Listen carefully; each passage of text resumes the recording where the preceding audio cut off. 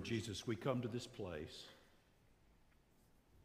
on the first day of the week to remember that you're alive, that you rose from the dead to be our Savior, to be our Lord, to be our friend. But we come to this place to acknowledge the truth that of all the things we need you most of all. So meet us here. Meet us here in this experience of worship. Meet us through your word, through songs of faith, quiet moments of prayer, the challenge to follow you. Meet us through Christian friends who are here to love and encourage and support us. And most of all, meet us through the presence and the power of your Holy Spirit as you touch and transform our lives. Give me Jesus. That's our prayer for this hour and all that's within it. Amen. Well, welcome to Sunday at St. Andrew's. It's good to have you here today to be a part of our worship service. We especially want to welcome our guests. If you're a guest, take the green sheet that you find in your bulletin, fill it out to let us know you a little bit better, and leave that on the pew or put it in the offering plate, and you'll give us a chance to thank you for being a part of our family today. Church family, remember that this is also your way to share prayer concerns with our staff and our prayer ministry, and also to make your reservation for Wednesday supper. We hope you're doing that. A number of you have made permanent reservations, and you can do that if you believe you'll be there every Wednesday. Therefore, we use the word permanent to describe the reservation. But be a part of our Wednesday family. We are enjoying our study, our fellowship time, and being around the table and just sharing life with each other. Speaking of sharing the good things of life, there are some special opportunities that you have right now to share, to promote the cause of Christ, and to help people in need. We continue to receive our Annie Armstrong Easter offering and global mission offerings for North American missions. Our goal for our church is $10,000, and we hope that you'll be a part of sharing the gospel all across North America through that offering. We also have a means for you to help people of the Ukraine who are so in need of relief supplies. I think last Sunday you gave about $4,000 to the folks of Ukraine, which is a wonderful, generous outpouring. But if you have not yet had the chance to give, do so that we can distribute relief supplies through our missionaries who are already on the ground there.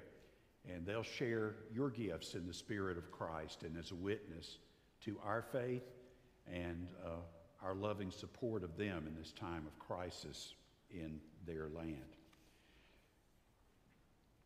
These are exciting days for our family. This week, we're believing that we will have a fifth grandchild. That's pretty good.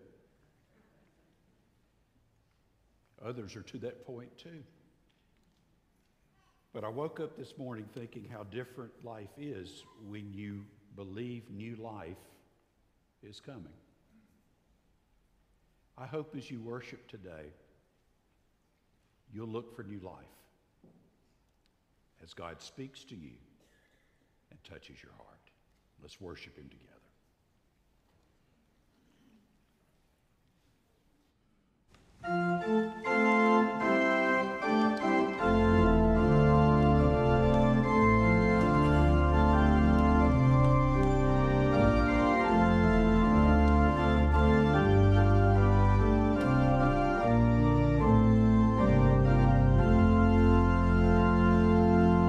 Come on, Christians, become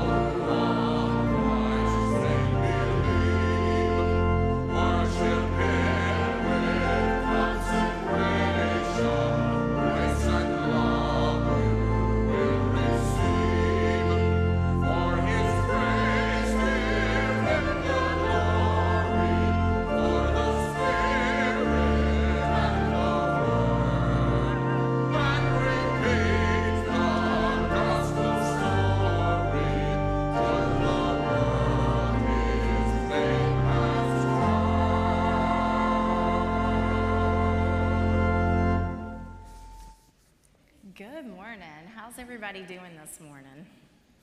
Are we all good? Everybody's good? Well, I thought we would do something a little bit different today. I thought we would play a game. Are y'all up for playing a game? Fantastic. Now this game's gonna require that you have to move. So, you ready? Here we go. I want everybody up here. I don't need anybody on the steps. And plus, they all wanna see you anyway. They don't really wanna see me. Come on, Jules, come up here with me. Okay, now, everybody, y'all just face me. We're gonna do a little game of follow the leader. Do y'all know how to do this? Everybody knows how to play follow the leader? Do y'all know how to play follow the leader? So you copy me, right? I'm gonna start off easy. You put your hands on your hips, hands on your head, touch your nose. Can you pat your head? Can you rub your stomach while you're oh my gosh, y'all are good. Okay, can we stand on one foot while we're patting our head and rubbing our stomachs? Wow, can you switch feet? Oh, y'all are good, y'all are good. Can we hop? Oh, there we go. Can we switch feet? Oh my goodness, y'all are fantastic at this. Here, come have a seat. Y'all are so good. I couldn't stump anybody, man. Well, in my whole game of following the leader, now I gotta find a spot. Jeez. Okay, so y'all are really good at following me as your leader. Do you know who else we need to be following? God. Thank you very much. Now, but God has a command for us. It's in Leviticus. Anybody want to take a wild guess where Leviticus is? Is that in the Old Testament or the New Testament? Old Testament, yes. And he said, say to the people, he said, be holy because I, the Lord your God, am holy. Does anybody have any idea what it means to be holy? What does holy mean? Does anybody know? I mean, we talk about a holy God, don't we? Or the Holy Bible, right? But what in the world does the word holy mean? Does anybody know? Well, I'm going to tell you. It means to be pure or to be set apart. Is there anybody like God? No, nobody's like God. Is there anything bad about God or evil? No. God is pure, right? Now, I have a question. Is there anything bad about us? Yes. That's what it's called sin, right? Oh, yeah. I mean, you were talking about, I'm sure your mama wants your room clean, right? But your room's not clean, is it? No. Yeah. So that's kind of like disobeying your mama. That would be something bad, yeah. But you know, we think about it, but God's telling us to be like him. Can we be like him exactly? No, but what? He gave us Jesus, right? Jesus is who forgives our sins. Now, y'all did a great job of copying me, but what are some things, how do we know how to copy God? What did he give us so we know what he wants us to do? Do you know? Can I give you a hint? What did he give us? The Bible. You guys are so smart. Yes, he gave us the Bible, right? Because it tells us how he wants us to live. Now, set apart. He wants us to be set apart too. And what that means is he wants other people to look at how we're living and know there's something different. So how we treat others, the things we say, right? What we do. It's not so much that we're walking around going, hey, look at me, I'm a Christian, or hey, look at me, I'm following God, but it's what? How we live our lives every day. So that's what God wants us to do. Now, we're going to pray this morning and ask God to help us to follow him. But let's also remember that what? He helps us, right? He doesn't expect us to do it all by ourselves, but we've got to pay attention to him. Just like you guys were paying attention to me when we were playing a game, we've got to pay attention to God so that we know what he wants us to do, all right? Let's pray. God, thank you so much that you gave us your son Jesus and that you gave us the Bible so that we know how to follow you. Lord, help us to pay attention to you so that we can be holy just like you are holy. In your name we pray. Amen.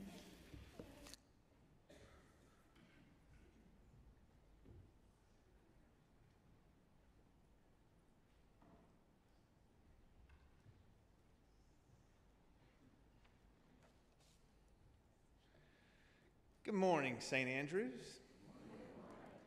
My name is Philip Diekman, and I'm a part of the Discovery team. But before I get started with our update, I want to give you an update on the other matter at hand. My wife, Marie, has not given birth yet to the baby, to our new number 3. If she had, this update would primarily consist of pictures of the new baby and nothing else. So maybe next week, Dee will let me get up here and share some pictures.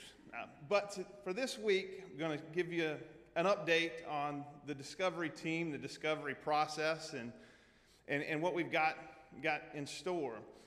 So, not too long ago, I was reorganizing and cleaning out my garage. And after many days and many hours of hard, tedious work, my beloved wife came out to give an inspection and assessment of the process. And she summed it up in one sentence and said, "This place looks like a disaster." And that stung a little bit because it was as if I had accomplished nothing with my many days of hard work. But it was not an untrue statement. And oftentimes when we're busy, hard at work, trying to accomplish things, oftentimes things feel a bit disheveled, a bit disorganized, progress is difficult to see. But then something happens, and eventually, piece by piece, things start to come together. And I am proud to announce today that we can park at least one car in our garage. So there has been progress made. Yes. Yeah. But to be honest with you, the discovery process and the discovery team has sometimes felt a little bit more like the start of a garage reorganization project than a spiritual journey. You know, we all have been praying from day one to have a road to Damascus moment where we walk out of the sanctuary one morning, God's in the billboard business, and there's a giant billboard right outside the sanctuary, and it tells us exactly what we're supposed to do. That hasn't happened yet. May happen today. Keep praying, but that has not been God's plan to this point. He's had to prepare us for the calling that he has placed before us. You know, the Israelites, they wandered in the desert for 40 years. Now, fortunately, I do not think we're on that same timeline, so you can breathe a sigh of relief. But we don't know what God's timeline is. But what we do know is our next step in this discovery process and the journey that our church is taking. And that next step is on May 15th. So on Sunday, May 15th at 9 a.m. here in the sanctuary, the Discovery team is going to present the vision that has been given from God for St. Andrew's Baptist Church. So during the Sunday school hour, I can't think of a better time for us to come together, unite as one in this holy place as we see the vision that God has for us. I still remember the phone call that I got from Al Walker asking the question of the need for the believers of St. Andrew's Baptist Church to see if were willing to trust God and listen to God for what he had in store for us, whatever that meant. That phone call came the second week of August. Now, May 15th will mark the 40th week since those phone calls started coming. So while God has not had us wander in the desert for 40 years, his timing has laid out a path of 40 weeks, and that will culminate on May 15th. So in honor of that spiritual journey that we're on, the Discovery team is asking that the church enter into a 40 days of prayer to honor that timeline, the timing of God. And what this will be is we will be starting this process on April 3rd, leading up to that May 15th date. We'll be sharing books, guides, prayers by email. We'll be working with your Sunday school leaders to help through this process, to guide, to pray, to listen as we praise God's timing throughout this entire journey. Several months ago, I stood up here when we first kicked this thing off, and I told you how excited I was about to be a part of the discovery team and what it meant for our church. And I have to admit now that I believe my statements were a bit short-sighted and maybe even a little bit selfish, because I'm still excited to be a part of the discovery team. But what I've learned and what have been opened to my eyes over these past few months is that what we're talking about here and what's happening here is greater than our church. We're talking about God's kingdom. And that is beyond what any expectation that I had coming into this process.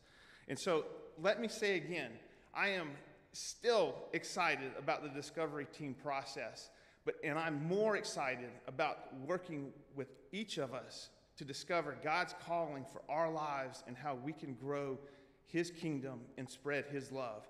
So I'm still excited, and I hope you are too. Thank you.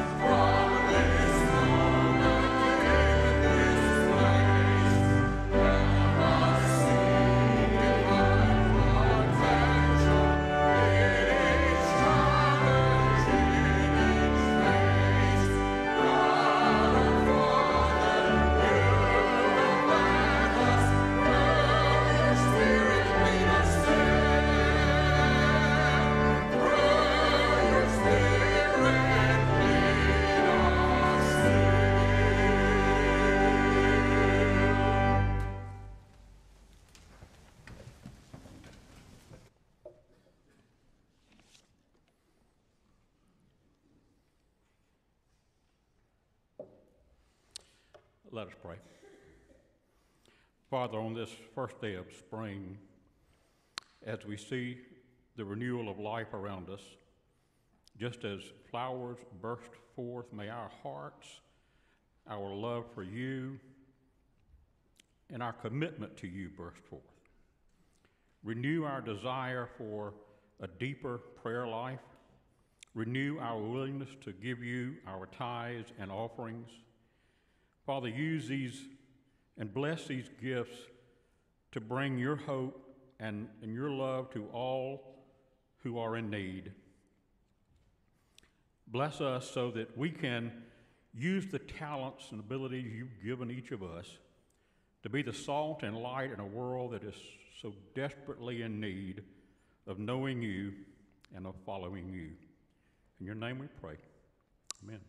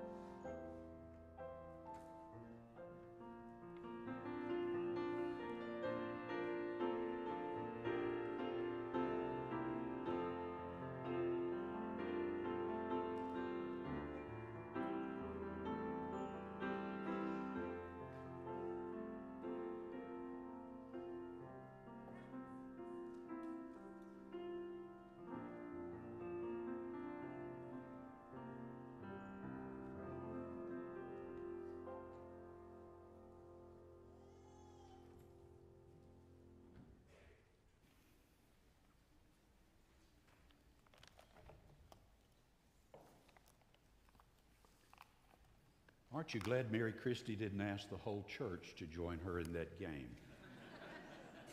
I was sitting there thinking, that's a great, great blessing. Another blessing, this time of year is my favorite sports time of year, the NCAA basketball tournament. And Dr. Bo, it did my heart great good to see your granddaughter sink a couple of threes in that game against Howard, and I hope she'll get a chance to do even more today. But it was great to see Olivia celebrated by the commentators in that game, and you weren't proud, but I was.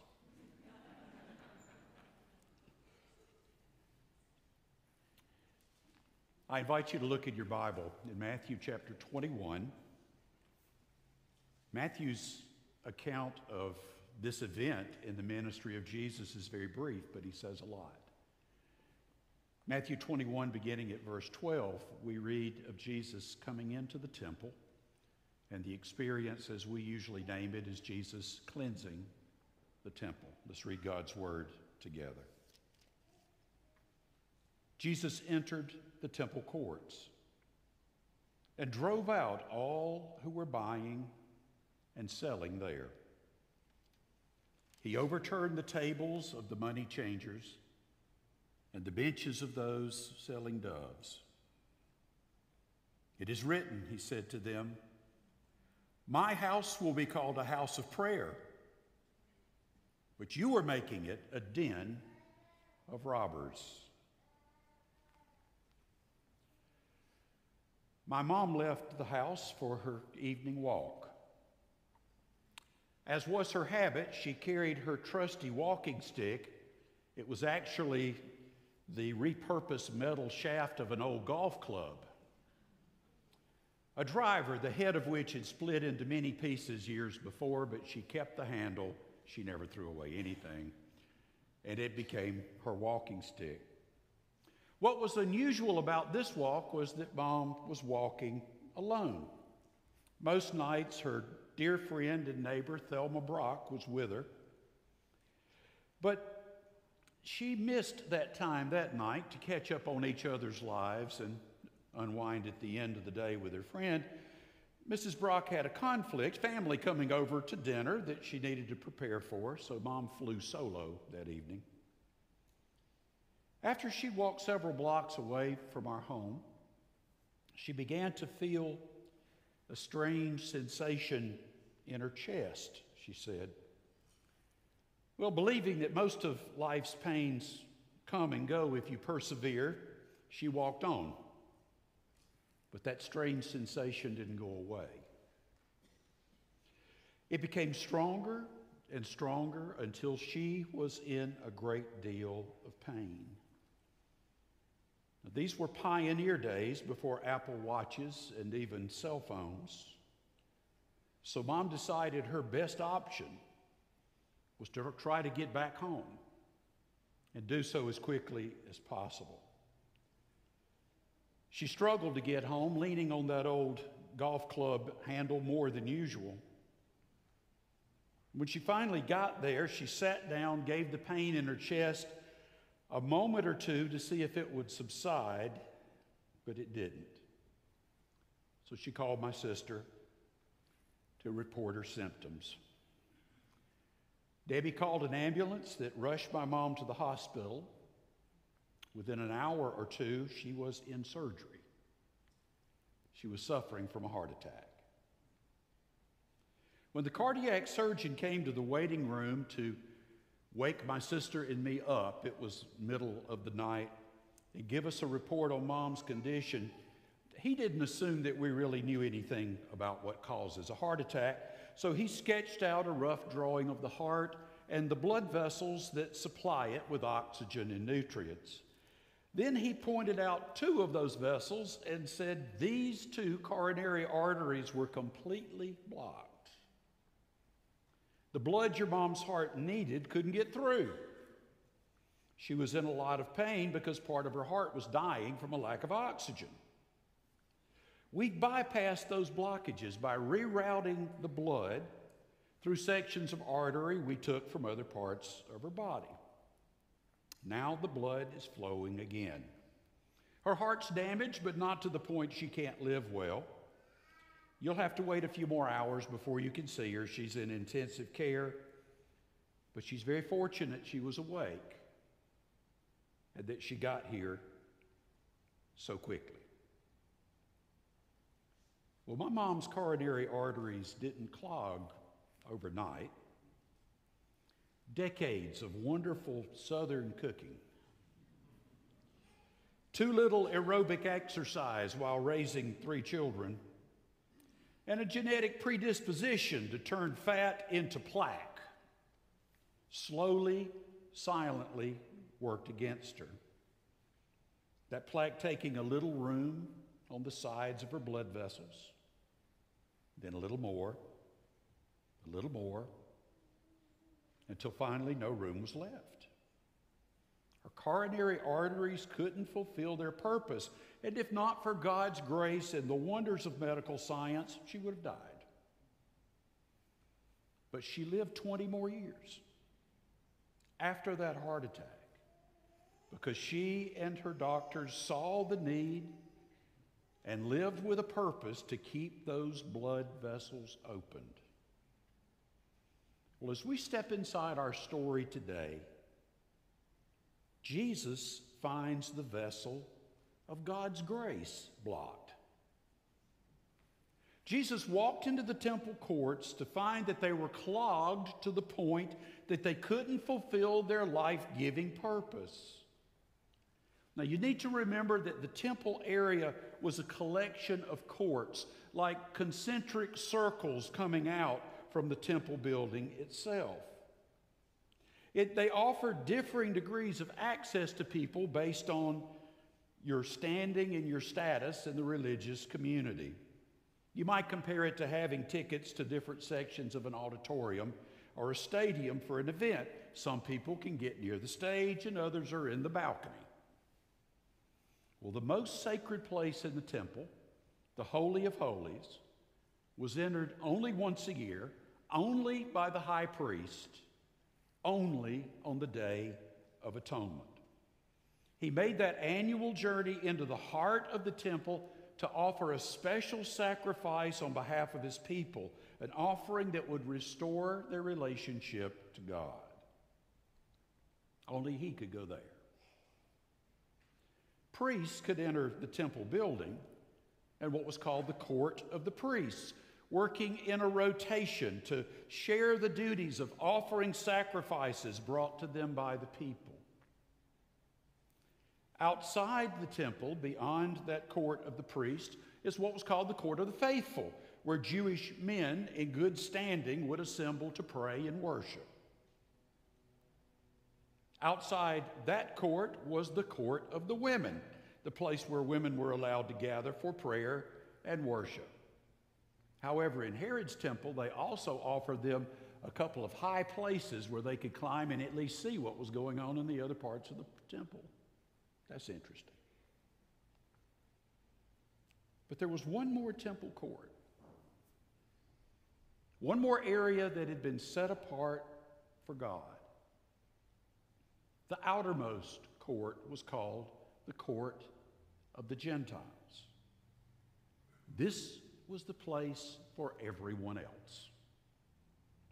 You didn't have to be Jewish or be a priest or be a man or be in good standing in the community to enter this place and open your heart to God. That part of the temple was very important because it truly made the temple a house of prayer for all people. But something had happened. The court of the Gentiles had become cluttered with other things, so much so that it could not function as a place set apart for reverent prayer and worship. Here's what happened. 2 groups of businessmen had moved their merchandise into the court of the Gentiles. What a great location, right? The first was money changers. If you needed to offer a financial offering at the temple, you could only do it with temple currency, not your regular money. The money you used for everything else was considered unclean, especially since it was now Roman. So you had to exchange it for temple money before you could make an acceptable sacrifice. So some people made a living exchanging other forms of money for temple money, adding a hefty service fee to the transaction. They had invaded the court of the Gentiles, set up their tables, and were busy swapping money. The second group that had invaded the temple courts was the people that had sacrificed animals, the people who had the animals for sacrifice, I meant to say. And so there in the court of the Gentiles, you have this variety of animals that people would purchase to make a sacrifice.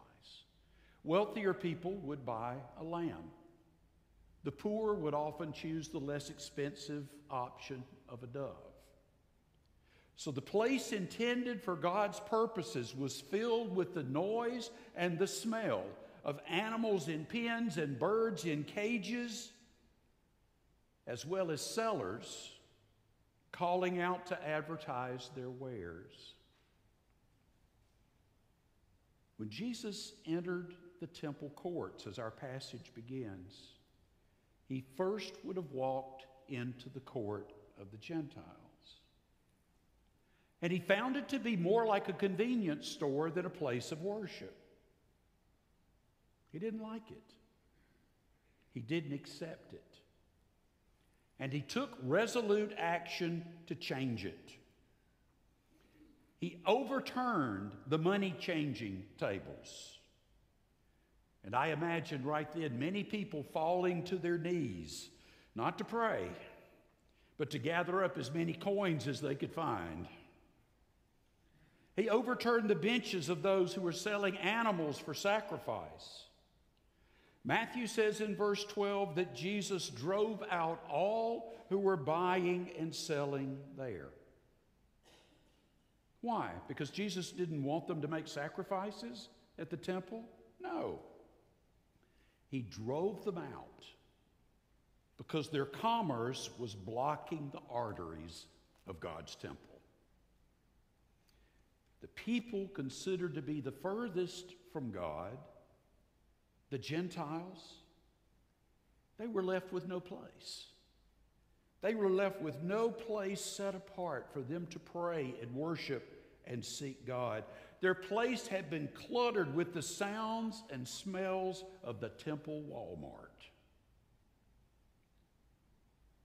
As he drove the vendors out of the temple courts, Jesus said, "It is written, my house will be called a house of prayer, but you are making it a den of robbers."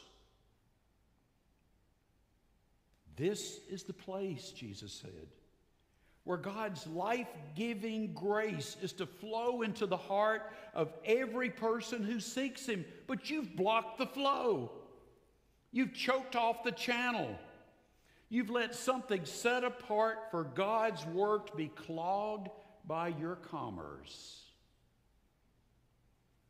So you might be wondering, what does that story have to do with me? With us? With today?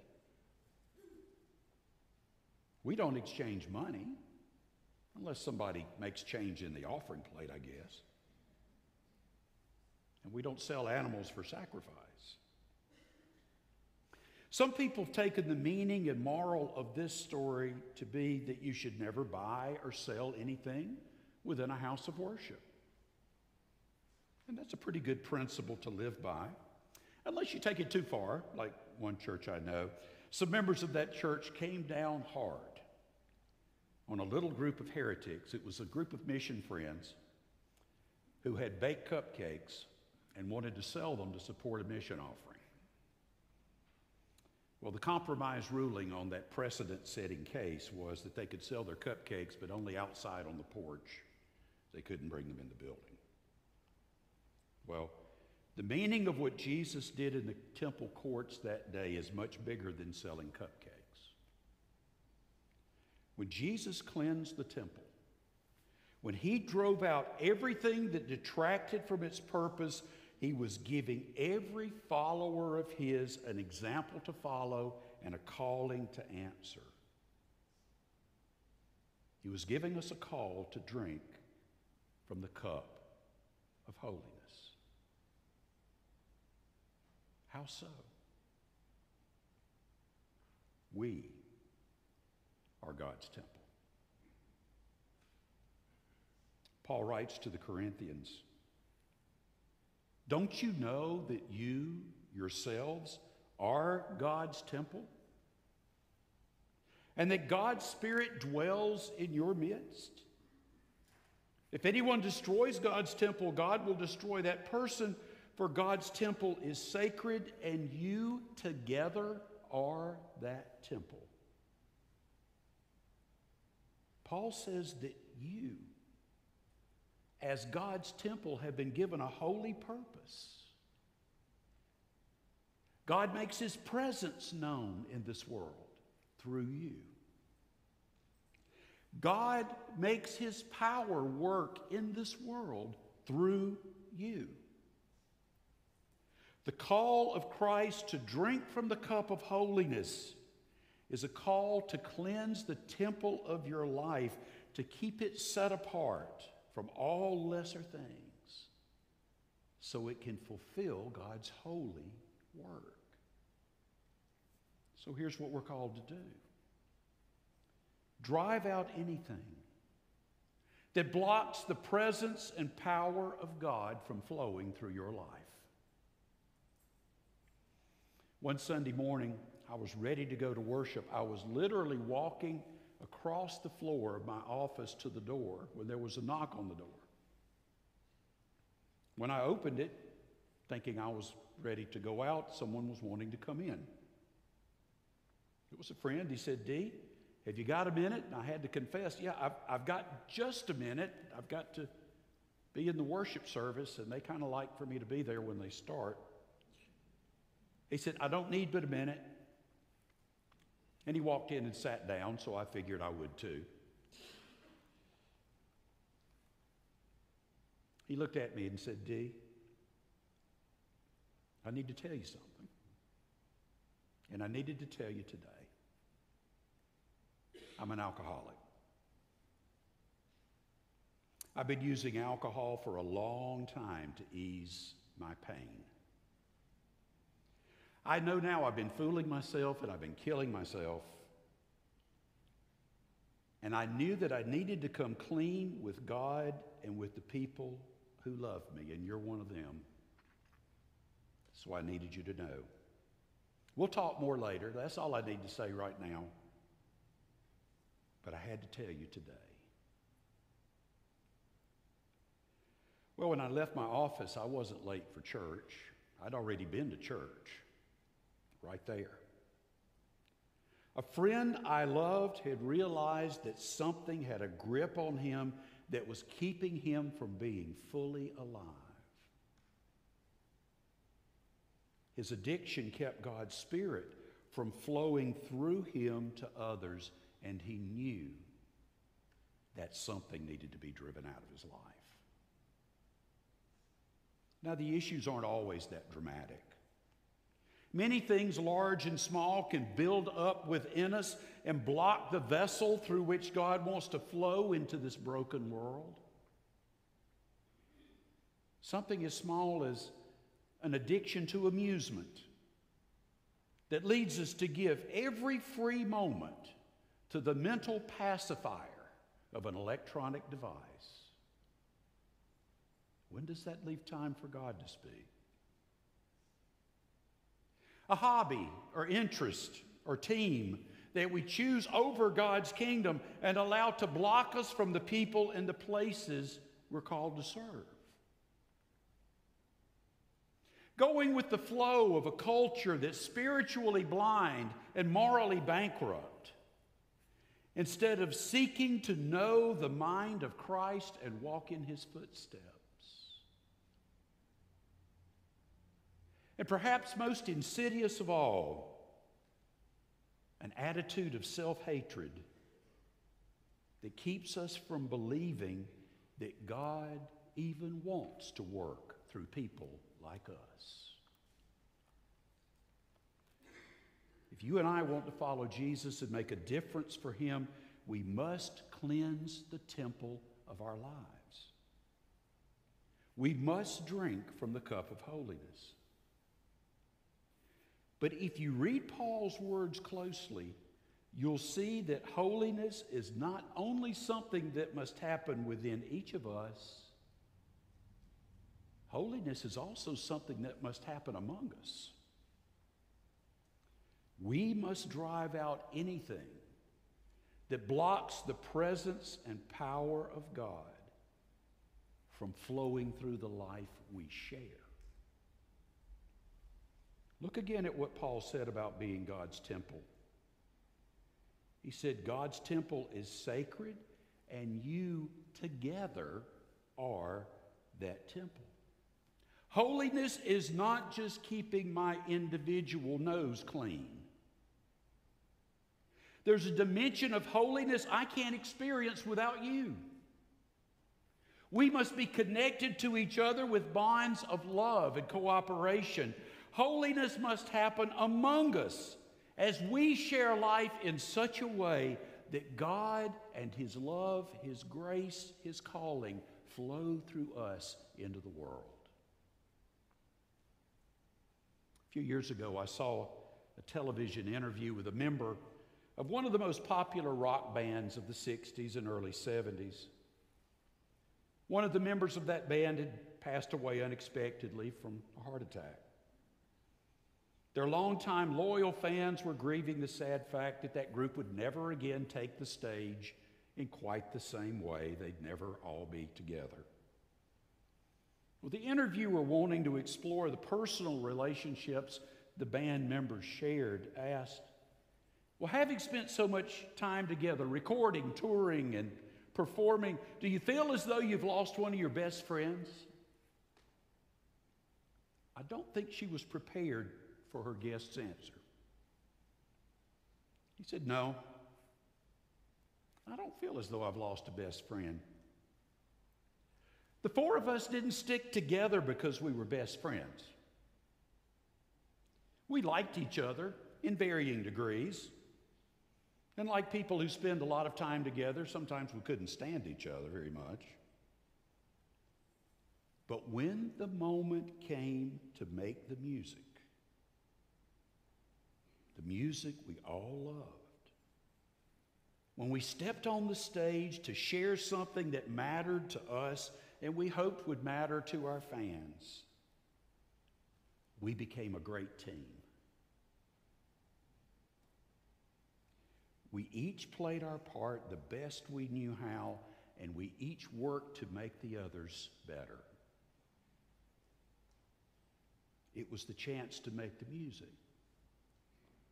that made us one. God hasn't brought us together because we're all best friends. Now, I cherish many friendships with members of this church, as I hope you do with me. But that's not what keeps us together. We're here because God has called us through the life we share, through the grace gifts we put to work to make the music of His saving love. I can't make that music in all of its depth and fullness without you. And maybe you can't make it as well without me. So we must keep our connection to each other strong. We must put aside petty differences and selfish preferences and come together to make the music of witness, the music of ministry, the music of Christ. Drinking from the cup of holiness. Living a holy life means not letting anything come between us that would keep us from making that music.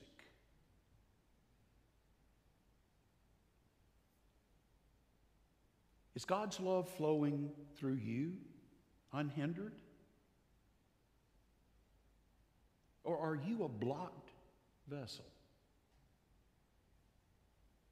Does God's love flow freely through us as a people into our broken world? Or are we letting lesser things keep us from the holy work we can only accomplish together? Jesus comes to his temple today to cleanse it. Will you drink from that cup of holiness?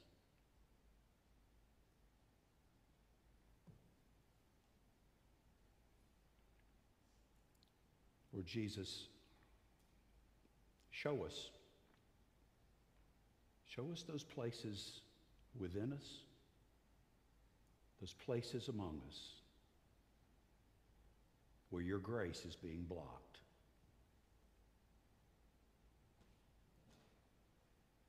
We know that you're glorified when it flows and touches and transforms lives and brings hope and healing.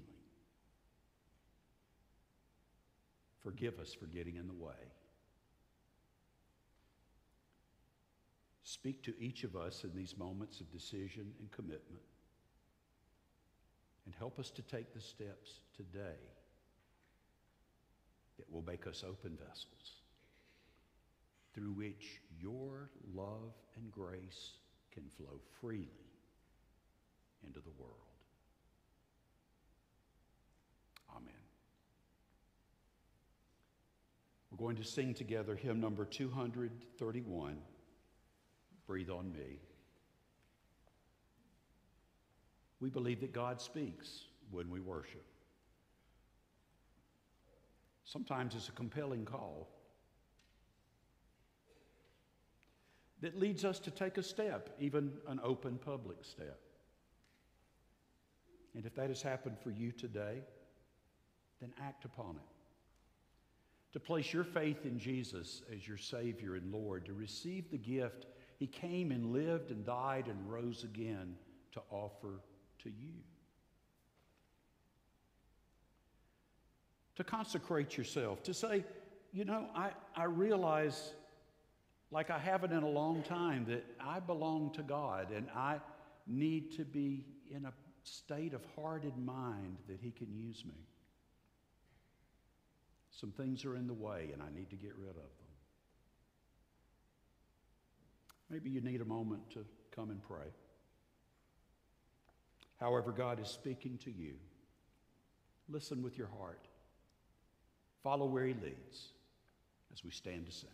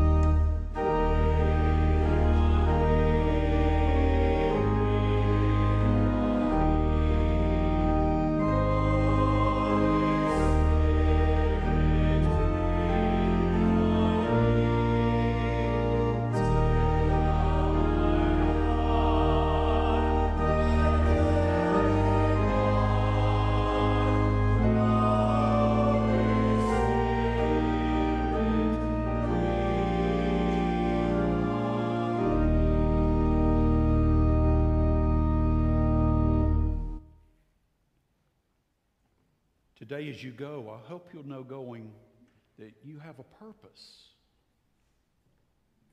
that God has set you apart as part of his temple, a place where he wants his presence and power to be known and his love to be put into action. And if anything is in the way of that, may you lay it aside, knowing it's worthless compared to the riches of being a part of what God wants to do in his world. How will that happen? If you and I drink that cup of holiness and follow Jesus, may we drink that cup together.